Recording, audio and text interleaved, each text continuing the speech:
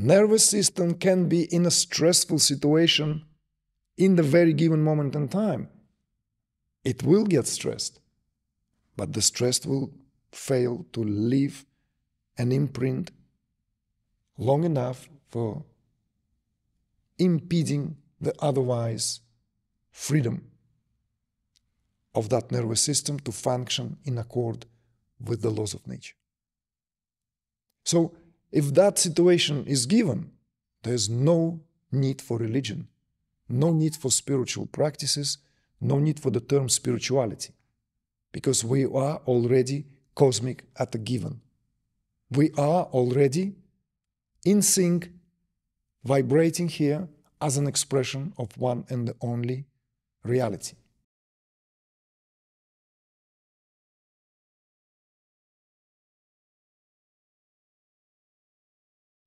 Let's hypothesize for a moment. Make it very simple. There is this perspective that human nervous system is an expression of consciousness.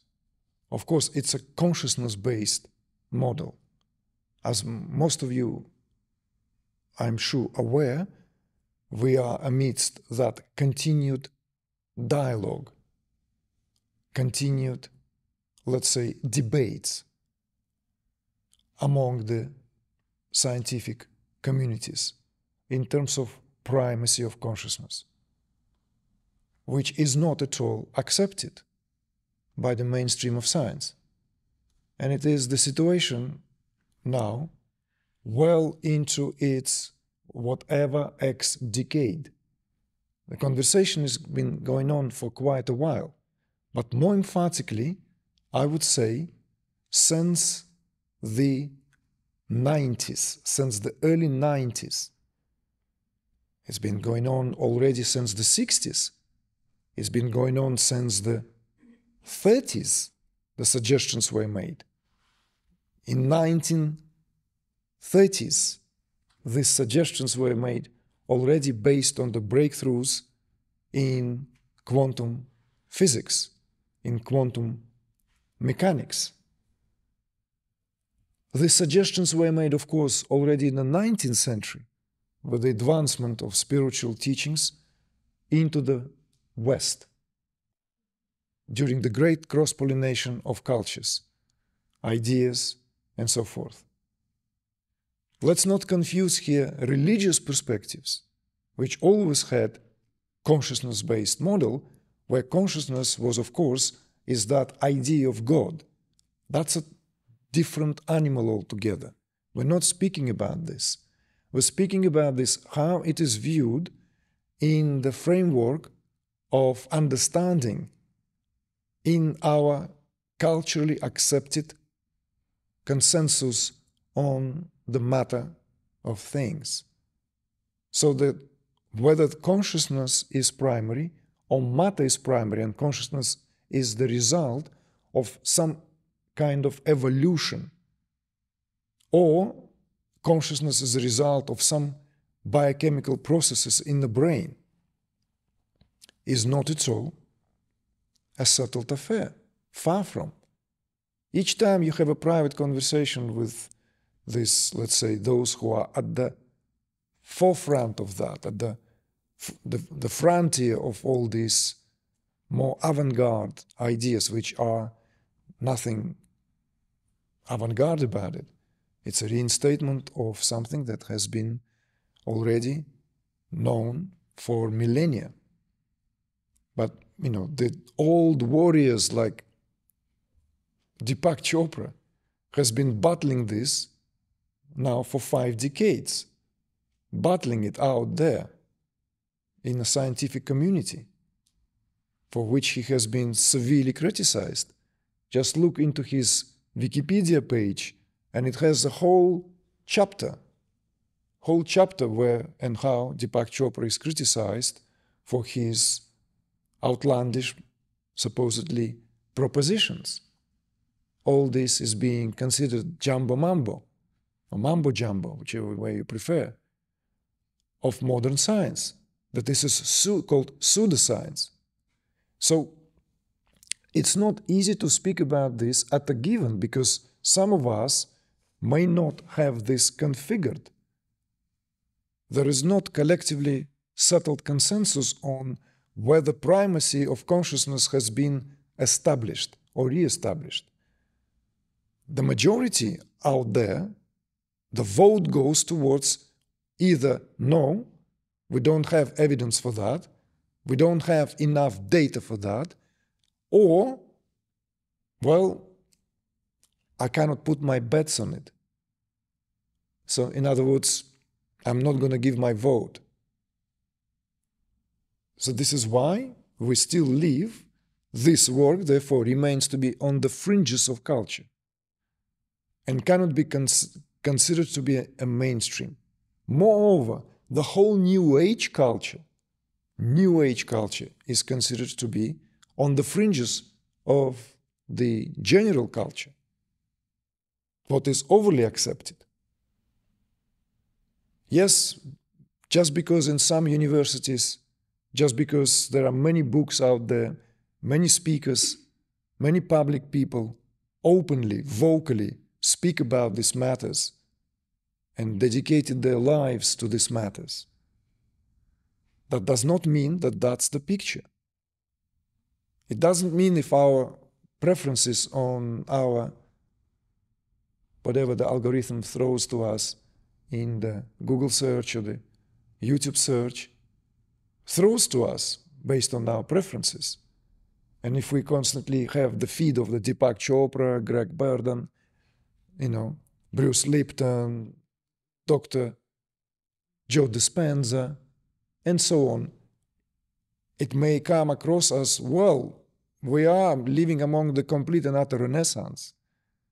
There is this total and utter agreement on this, universally shared agreement. No, far from it. The majority of scientific community still keeps to the ideas that we do not know, excuse my New York slang, shit from Shinola when it comes to the matters of primacy of consciousness or primacy of matter. Consciousness per se. Well, consciousness per se, at least it entered the dialogue. Yes, thank you. But it's also the purpose of science today. It's very much some say that it's very much the current talk of town, the current conversation.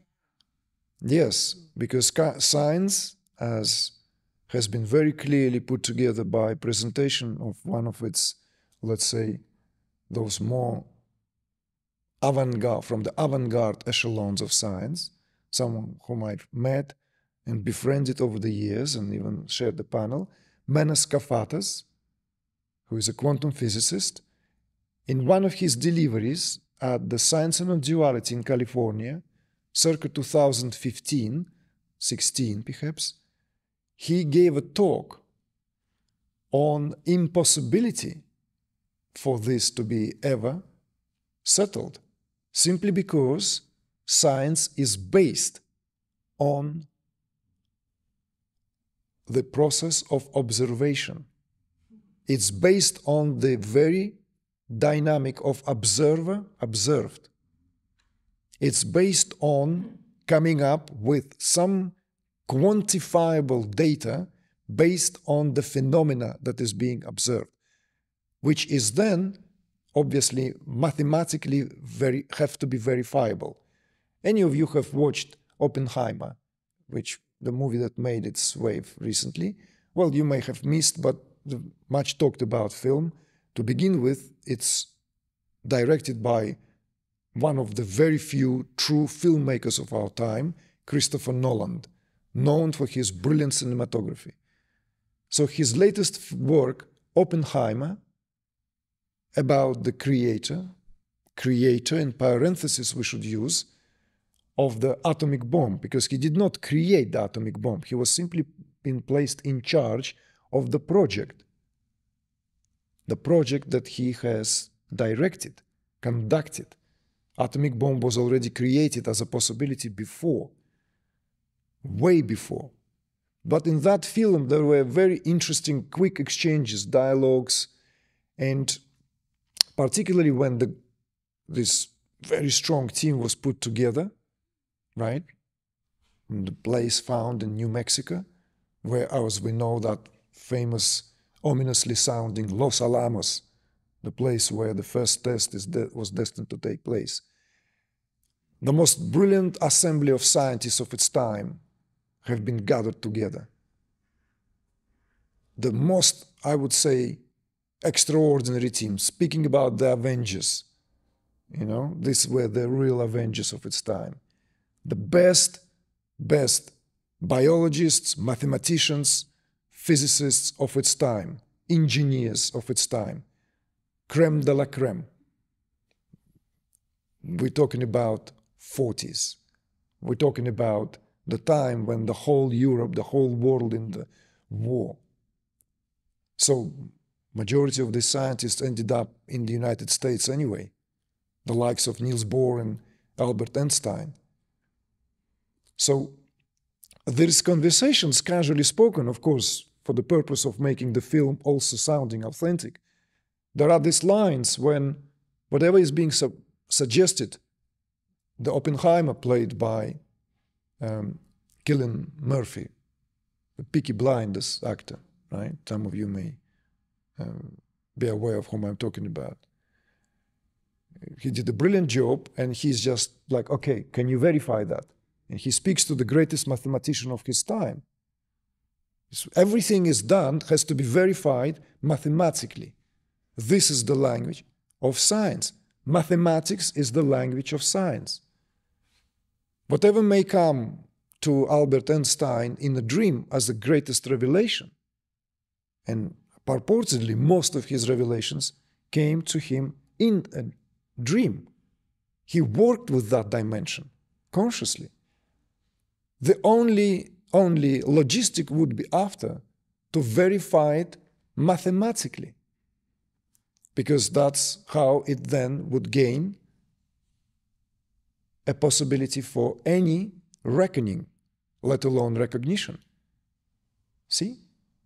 So when it comes to this sketching, drawing, speaking about these matters, we're speaking on the outer fringes of the modern culture. Moreover, what's happening in our workshops still on the outer fringes of the New Age. You see, if New Age itself as a global phenomena is on the fringes of the global culture, what is happening here is on the fringes of the New Age. So if you want to see this cosmological perspective, we are like in this deep, dark, like province of the galaxy of whatever's happening, tucked away somewhere. You see, sitting in the middle of Vienna, shouting, having to shut all the windows and doors because the neighbors will complain, you know, as they did inevitably. So the question now is like, what do we do? Can we come back to the city of Vienna? It's under the question. We might have to. The dark side of Vienna, yeah. We might have to look for the outskirts of Vienna, find like some old forbidden revamp, kind of like a barn, right? And just settle for that for a while, right? The time. With some haystack and the sheep and the, right? No eating chicken's wings, please, there. We have to, yeah. So this whole thing is very, very peculiar.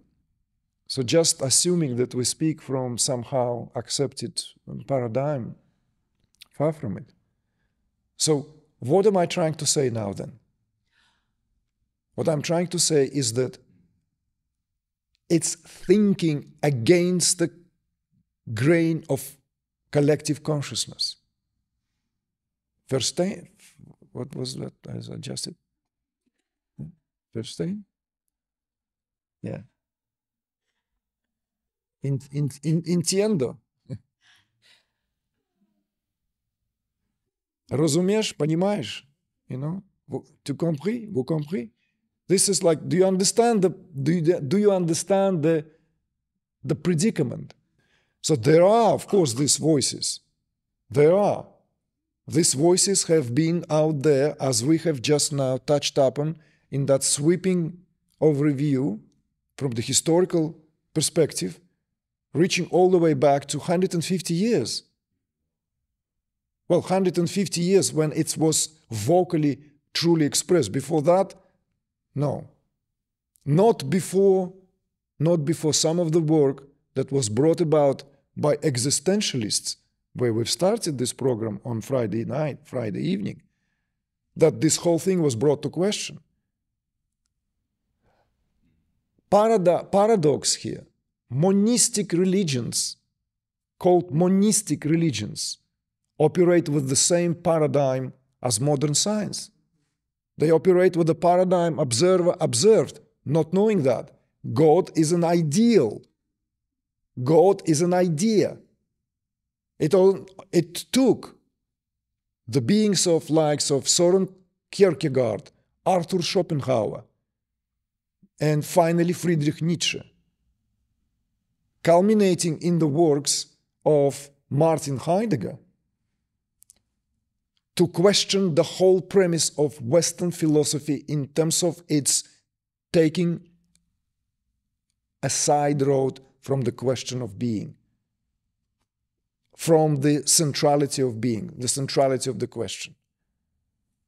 So this is very important, that religion was operating, which meant to unite, on the principle of observer-observed.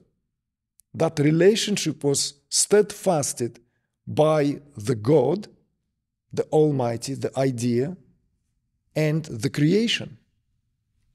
And then all these creatures in the creation and their relationship to God. And then it's all down to metaphysics, down to Nicene code of conduct of what is being accepted, considered to be not a blasphemy. How many great mystics had to denounce what they said? They had to. Some of them had to. Mystics had to adjust what they pronounced at some point. We know that Meister Eckhart had to do that. So this is the perspective we are speaking of. So when speaking from, this is why whenever I'm critical of non-duality, and most of you know that I am vocally critical, this is my job.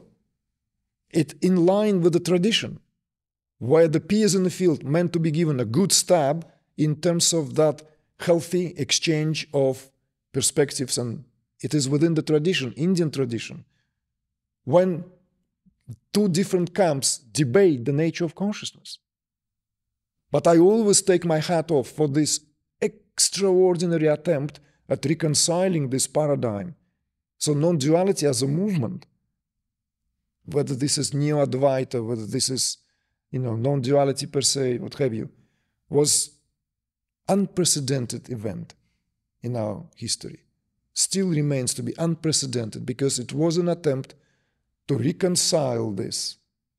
What also has been an ongoing conversation in some of the highest echelons of intellectual life on the planet for 150 years. The primacy of consciousness, or awareness as it is more preferred, in the non-duality circles. So this is why speaking about this is always speaking, as I have said just a moment ago, against the grain of collective consciousness. This is an insight for you to contemplate on why, with every stroke of progress, there is being pushed back. Because the collective consciousness still, by large, holds different perspectives. So there are many islands and units and all this rising new paradigm, but they not yet have amalgamated enough. This takes us back to the work of brilliant quantum physicist who abandoned his career entirely in favor of communication with the sage of his time. I'm speaking about David Bohm and his friendship relationship with Jiddu Krishnamurti. He was considered to be a complete and utter failure, and nutter, David Bohm, ridiculed in the academia. He was the most brilliant physicist of his time. He was heralded as a new Niels Bohr and new Einstein, and yet he forsakes it all, and after meeting Jiddu Krishnamurti, he resigns from the career and begins a series of his trips to India, because at that time Jiddu Krishnamurti was already spending a lot more time in India than in the United States or Europe. As some of you know, Jiddu Krishnamurti was this phenomena that India produced and produces from time to time, born in India, educated from a very early age in post-Victorian England, heralded by the Madame Blavatskaya as the new Messiah, and was prepped, tutored, honed for that role to take as a leader of this newly formed organization, which he dispersed at the biggest gathering where he was supposed to be inaugurated. He just basically said, "You're giving me this power, I'm renouncing this whole order." Okay? So the bottom line is David Bohm is known for this work, Implicate Order, where he spoke about this and about his dissatisfaction with the state of affairs in even the most forward-thinking scientific community at the time, because some of the fundamental notions, such as love, empathy, compassion, have not been addressed by scientists. And to him, he felt it's lacking fundamental qualities of what all human beings experience, and if we are all embedded with consciousness, before we settle on the fact that we all are, in fact, consciousness, not just consciousness per se. These are the fundamental qualities that are at the very primal state of affairs, what it means to be human being. So he began his journey there and then already. We can see that. And of course, it only took that encounter for it to outline the trajectory of his endeavor for the rest of his life. And indeed, that's what happened to him. But his implicate order speaks to the phenomenon of the collective consciousness. At the very same time, a lot have been spoken about collective consciousness. Maharishi Mahesh Yogi was already initiating the Beatles in India into transcendental meditation, where the term collective consciousness has been in wide use by then. So that phenomena of collective consciousness is what we speak to right now. That phenomena of what dominates the collective mind. So to rise above the dominion of the collective mind takes more than just thinking freely on topics we prefer. You see? Why? Because at the surface value, we are agreeing, yes, we listen to Greg Burden, we listen to Deepak Chopra, we listen to Joe Dispenza, we hear this and that speaker, and we are completely in line. It totally makes sense. Lesser known figures like, hardcore spiritual, let's say, crowds. But then we are pushed back in our habitual thinking. Think why? Why that is? That's what I mean. It's like you swim in a river. You think you're making some strides forward, but you are progressing very little because there is maybe imperceptible, but there is this current, this movement. So the global movement as it is not consciousness-based model. So this is what we here bring now to our attention. And in the implicate order, David Bohm spoke about this shift in paradigm becomes possible only when there are enough units, those the same like in the microstructure. when these units of newly rising culture appear simultaneously, because that's what it is, it's known as that effect, simultaneously. It is examined even within the modern sciences. The paradox, the phenomena of, you know what I'm talking about, no? When two things occur in the same system. It is only possible in quantum physics. It's not possible in the Newtonian mechanics. It is not possible to occupy the same, that two systems cannot occupy the same space, same reality. In quantum physics, it is possible. Like this whole idea, the Marvel, the movie-making machine, plays with, right? This Ant-Man, this man, that, right? All this, right? All this venturing into the quantum world, right? All this like parallel reality. It's toying with the ideas which have been already the stuff of the scientific conversation for decades. So this reality is coexistent reality. In some of our more recent videos, we re-examined and talked about it with the new, let's say, verve, instilling it with maybe additional layers and levels of understanding, how everything is at once. The field of energy, or the waves, whilst also exhibiting qualities of something in particular. This is quantum physics. Double slit experiment is for children to be introduced to the quantum mechanics, the quantum physics. Double slit experiment. Please Google and look into that. If you have no idea, this simple explanation will give you direct insight what that is, because in that experiment, which was a complete and utter revelation, scientists did not expect that. They stumbled on that.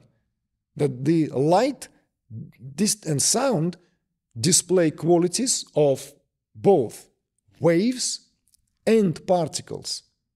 Not only that, they display that simultaneously. That was nothing short of revolution. So in other words, everything that we've considered to be, prior to that, a material reality gains another dimension.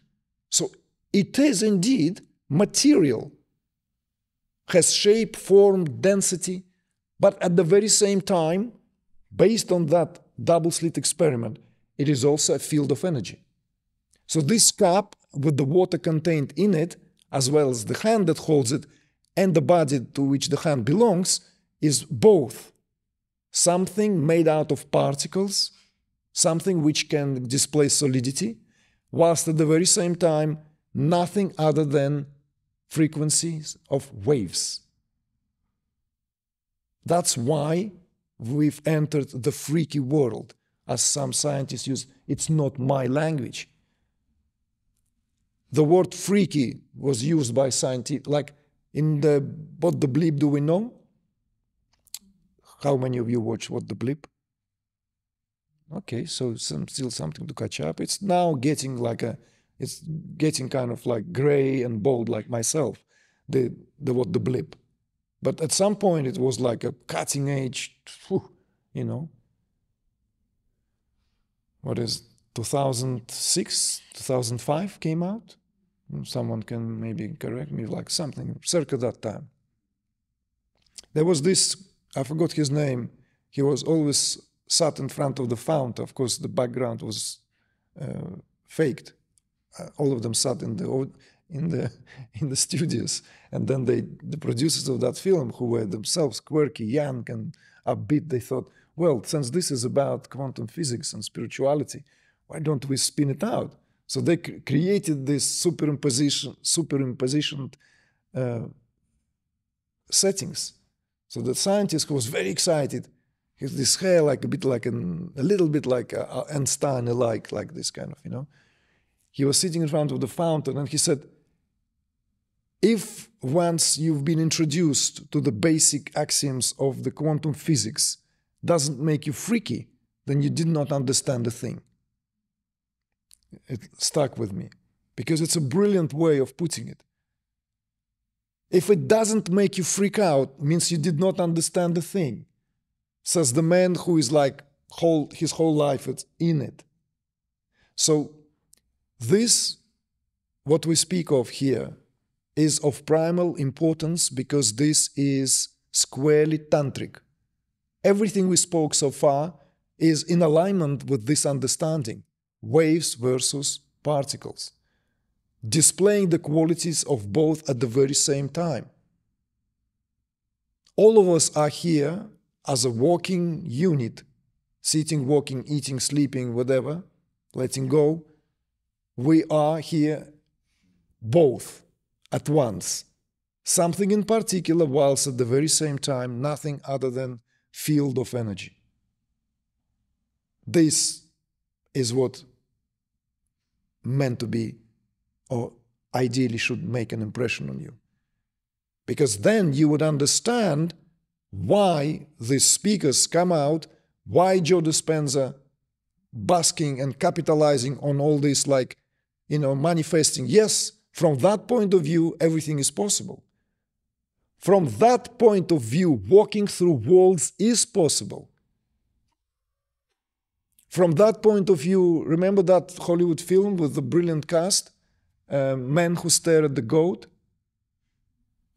Because you have to catch up, not just with Tantra, my dears. It has George Clooney. It has legendary, legendary actors. What's his name there?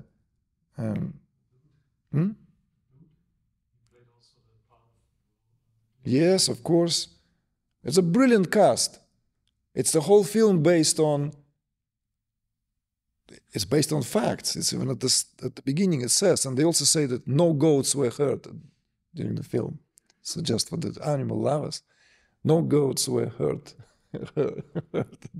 Not just chickens, no goats even. So brilliant cast, okay, brilliant. Jeff Bridges there, come on. Jeff Bridges and George Clooney in one movie. Doesn't come. It's like CIA doing experiments with all these psychic phenomena that has been abound since the 60s, right? Because it was very well known.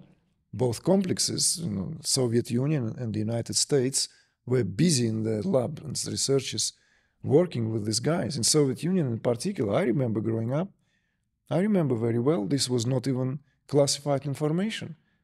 There were many yogis hanging around that transported from India. India was having very strong ties with Soviet Union historically, but anyway, Indira Gandhi particularly, when she was a Prime Minister of India. So they made it, they've organized it. Not just any would-be yogis, not the gymnastics. I'm talking about Ayanga, whatever, Bihar. I'm not talking about this. Real yogis from Himalayas begged, can you come to Moscow, please? Please. I don't have a passport. Do you understand? I renounce the world. What Moscow? I'm Moscow. I'm Moscow. So, no. Convinced them, So they all went there, displayed their powers and everything. It's the same in the United States. I don't know, they might be had harder time to get yogis to the States because the Americans were thinking you can lure everyone, but how can you lure yogi? With what?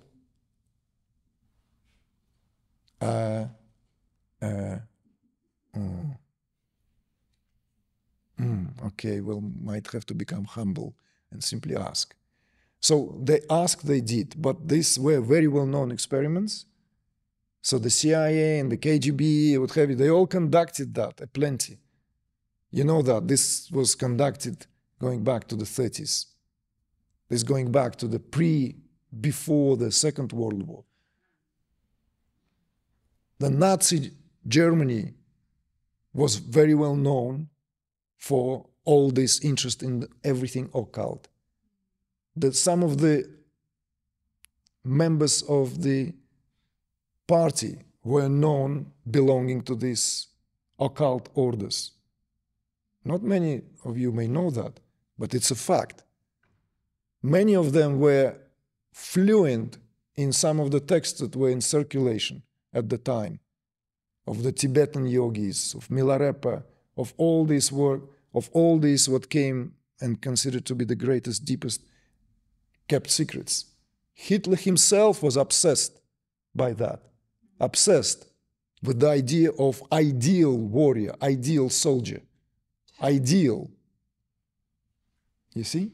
So that notion, until it goes into the fantastic trilogy of Jason Bourne, I trust you watch at least that one. Raise your hands who watched Jason Bourne series. Okay, you're doing better now. And come on, Matt Damon, Matt Damon in his prime. Well before that kind of, right, creating this, right, killing machine, right, where you extract 6 bullets from his back when you float him out from the sea, and by the time you reach the shore, the guy is gone again. This is his power of his longevity. So this film now, Men Who Stare at the Goats, is all about that, you see? But it's a comedy, light-hearted with maybe some black humor because it's all happening there in modern days, and they all even go now, they are revamped all this battalion of the psychic battalion and send them to Iraq now, or to Afghanistan, I don't remember exactly. For them to, because there is a need rose. So all this detour, right, for you to catch up on your education of the modern culture, pop culture, movie culture, is to illustrate this phenomenology that quantum physics is not just a theoretical science. So we did indeed, this Oppenheimer is a very ambitious project. Yes, it is custom for every filmmaker to say that what they just now produced is the most important work. Every artist speaks that language. But there is something very timely about that particular film, about that particular theme. What was theoretical was made possible. It was pure theory, pure theory. It happened not here, I'm saying, not in Austria, it happened in Germany. Heisenberg's uncertainty principle gave, and Albert Einstein's musings post his theory of relativity gave way to the possibility of the creation of the atomic bomb. So in other words, what was pure theoretical science becomes a reality. So it's very easy to, oh yes, atomic bomb, there's so much stuff out there, like whole this race, whole this, like there are some, by the way, mind blowing material out there I came across, where they show how many tests were conducted in both Soviet Union back then and the United States during the height of the Cold War. And there's a brilliant comment at the very top of that video, that what a bizarre thing, whilst racing to blow up each other, right? USSR and USA blew themselves up continuously in uninterrupted chain of events of blowing up atomic bombs. Brits were much smarter. They never detonated any atomic bomb in Great Britain. No, they did it in Australia in a typical fashion. It's like, can we, like, we're old friends. We're not asking as a colony. We're not going to just come and say, we're going to do the test. Can we do the test? Thank you. So But the Russians and the Americans, right, to kind of generalize, they kept blowing it up on their own territory. You know? So what becomes theoretical science becomes reality. That's the question brought to examination. And it's a fact. And in other words, any doubts that quantum physics were just an ideology, a new possibility, have been put to rest. Please be attentive. I'd like to develop it. Maybe it will not happen at this particular gathering, but I'd like to develop this line of thought that has been already seeded last year, and some of the sprouts came in our programs, longer programs in Mallorca, and just more recently in June and July at the Good Soundstuff in Germany, where I was speaking about this, why this is also speaking of, you know, how everything is divine, how everything here is indeed. What's the one of the proof of everything is consciousness, you see? Neither Heisenberg, nor Einstein, nor Oppenheimer acted on their own volition. None of them act from their own human place, no matter how great is the pressure of history. This is an interesting thing. It's something happens in the domain of consciousness. And that's why there is a possibility of no longer playing dice with God, but actually playing chess with God, and not even withholding the move of checkmating. That's what it is. The creation of the atomic bomb was a confirmation that everything is possible. So this whole thing, that's why governments were subsidizing these experiments in the United States and in Soviet Union, exemplified. Now we laugh at it when we look at it in that dark comedy, black comedy, Man Who Stared at the Goats, where psychic battalions, as a matter of fact, they have existed. Psychic battalions. They were made out of selected individuals who were selected for whatever tests they went, for whatever qualities they exhibited. So to test further eminent possibilities of going beyond what otherwise is accepted reality of Newtonian laws of physics. But what is of value for us here, if you want to now kind of like begin to wonder, what is it all about? Did I check myself again into the wrong retreat? First we scream at the top of our heads, and then we talk about movies all the time. This is primarily to bring to your attention that all this happens within the field of pure potentialities. The very human affair is a field of pure potentialities. Of course, there is a causation. Of course, there are a lot of other laws intact. So it is not just based on easily being sold this concept of what are the laws of manifestation based on, how to manifest reality you want to live. In any case, those who promulgate, sell, and promote these courses, bound to revisit good old, again, Deepak. Good old Deepak revamped that whole teaching of Maharishi Mahesh Yogi in a pocket size of the book known as 7 Spiritual Laws of Success. Who remembers this book? Good. Pocket edition. Well, if you have a big Ecru, like kind of selvage jacket, that will certainly fit in, right? Type 2 with an internal, like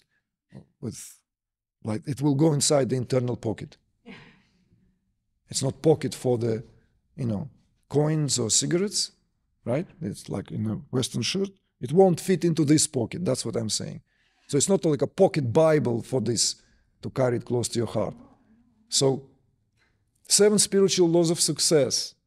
Deepak brings the teaching of Maharishi Mahesh Yogi, the course I intimately am familiar with, into the masses, into the public. You read that, and first thing that you'll be astonished that before all these guys and girls who came out now about how to manifest, they forgot the principal, fundamental laws to include there. And these laws are the laws of acceptance. See? The spiritual laws of success, 7 of them, begins with the law of acceptance. And then it goes, you see? All throughout these spiritual laws of success or behind success contain fundamental, or what was known to all spiritual folks for millennia. There's nothing new in it. It's just succinctly put together in the most accessible way possible and in the most convincing form and format. I highly recommend. It's an eye-opener. An eye-opener, because it also speaks of empathy and compassion, which apparently is you cannot have your cake and eat it too. You cannot just desire things without actually considering that all this is interconnected. Just I want it, and I want it now, or I can get no satisfaction, right? And that is not what the manifesting based on. Manifesting based on fundamentally first acknowledging, recognizing, and living the reality of utter and entire interconnectedness of it all. And then, of course, some of these quantum things spiced up there. That's the brilliance of Deepak, who truly has that gift of make something popular, bringing it to the masses. He takes that, what belongs to the hardcore, or maybe like this spiritual circles, and that what belongs to the conversation within the scientific community, and weaves it together. And the outcome is, of course, this very convincing propositions there. So there are these quantum things, and some of these are indeed what is already mentioned as a freaky thing. Nothing to do with walking through the walls. But the fact is that one is a field of energy and waves, as well as considering oneself to be the body and all its functioning and thoughts. And all this is forever and ever part of the greater electromagnetic field. See? So this is why Tantra today is so hot. That quantum scientists now begin to use the word Kali, Shiva, because they're fed up with all these clinical terms. It's somehow pregnant and charged with new possibilities. See? Everyone says electromagnetism. Yeah, first, 4 principal laws of nature. Heat, weak, strong interactions, gravity, and electromagnetism. Bust.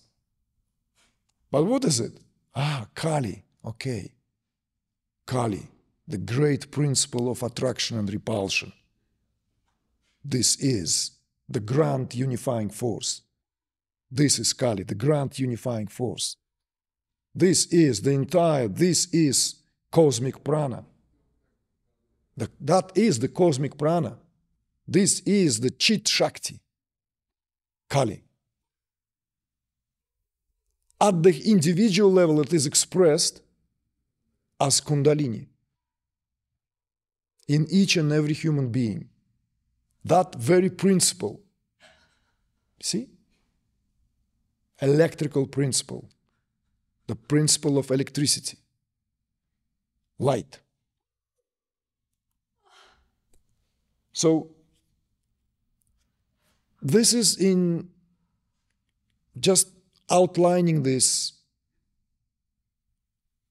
to understand why we are given this task. And the task is that we are always swimming against the tide that currently is still prevalent. When the change of tide will happen, when the change of the current will happen, we don't know. Maybe it's happening as we speak. Maybe this, what we do here, in these very small numbers, is being replicated in many, many, many, many units on the planet Earth, in a variety of ways. I will still continue challenging this perspective. Each time I speak on something, oh, I like when he speaks about that, but as soon as he speaks about the weed and about the ayahuasca, the guy doesn't know shit from shinola. I like when he speaks about meditation and kundalini. As soon as he speaks about hallucinogenic drugs, or as soon as he speaks about the, plants, consciousness-altering substances, he doesn't know anything.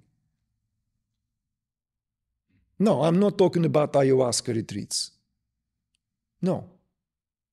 I'm talking about this kind of retreats. Not where one took a pill, drank a bowl, ate a mushroom, and thinking that the wings are blowing, but these are chicken wings. Borrowing this. Borrowing. Give the credits later at the end. So, how far they can take you? Not only that, they're fried chicken wings as well, in the cheapest sauce. They fry your system each time you take it. Your nervous system becomes brittle, and you think you are getting access to the devis and the divinities. So I said, I will continue debunking this whole thing. I don't care if people then, ridicule that. Marijuana. I've done with the marijuana in my teens. It was a thing to do when you play with toys. I smoked pot when I was 12. This is why I'm being a father is a terrible thing. Because you compare yourself with your son, your daughter, and think, I was already doing this by that. God save me.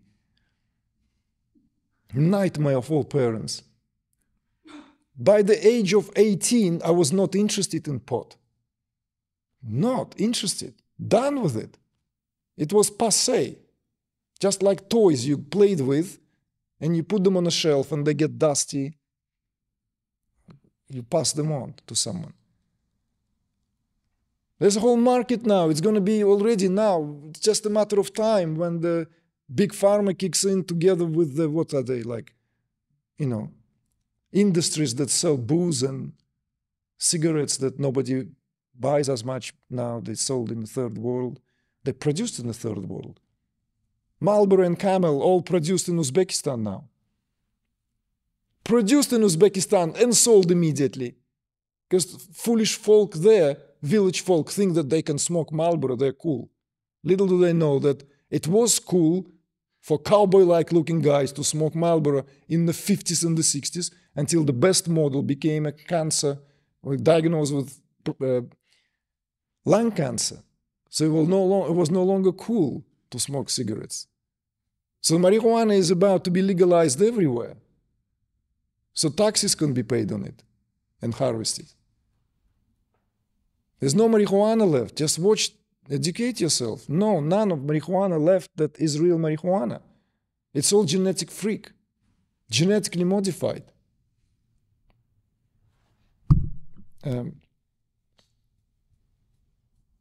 Cross-cultured. So all this, I don't have the language for it because I don't have enough cortexes to hold it all. But it all has these capitalized letters, TNC, C, whatever. The good part in it is being on the decline since the 60s. So the one of the facts that no smokers want to accept is that the other part that makes you filled with anxiety is on the rise exponentially. So the part that has this calming, analgenic, and generally pacifying is on decline.